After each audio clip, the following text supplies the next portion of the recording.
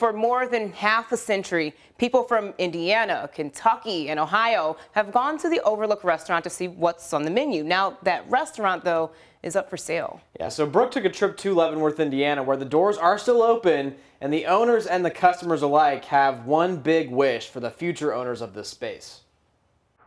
It sits on a bluff overlooking what's known as the Horseshoe Bend of the Ohio River, at one time serving as a gas station and then a bus stop.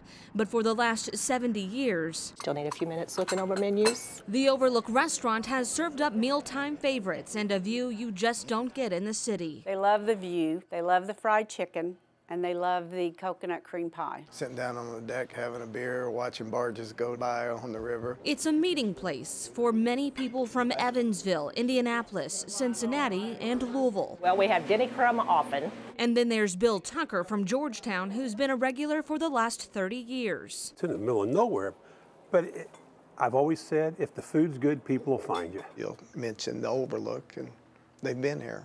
Here are your pickles. All right, Abby's coming right up at you now. Chips for your dip. Tracy Pearson's been here longer than anyone. My daughter turned 5, went to kindergarten, and I thought I'd get a part-time job, and she's now 41.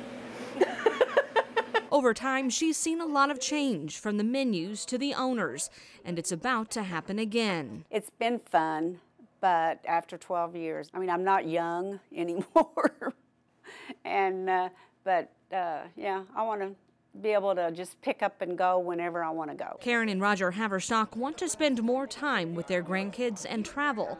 They've put the restaurant up for sale, but make no mistake. We're open, we're not going to close. No buyers yet, but when the time comes, they'll be sure to give their 2 cents about the employees and the food that have kept people coming back. Hope they don't change it. In Crawford County, Brooke Hash, WHAS 11 News on your side.